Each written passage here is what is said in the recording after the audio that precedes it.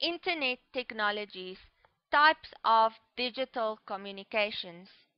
There are many types of digital communications, such as video conferencing.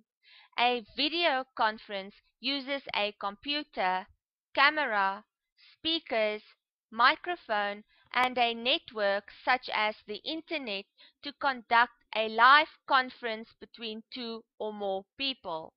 For example, if there are people in different branches that need to have a meeting at a specific time, then they can use video conferencing to be able to do that. Video conferencing has many uses, such as business. For example, if there are many different places where this business has their employees, it can be scheduled that a meeting can be held at a specific time.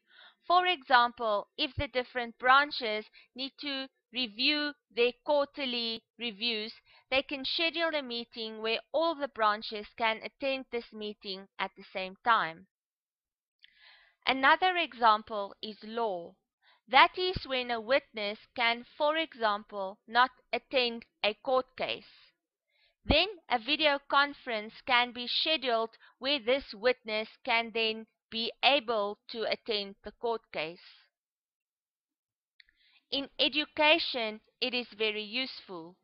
If a lecturer is currently not available to lecture the students, he or she can be able to do that from a different location at the time that the students need the lecture.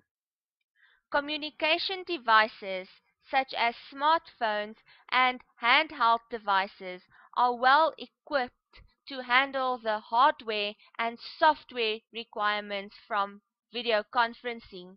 Therefore, video conferencing could be available anywhere.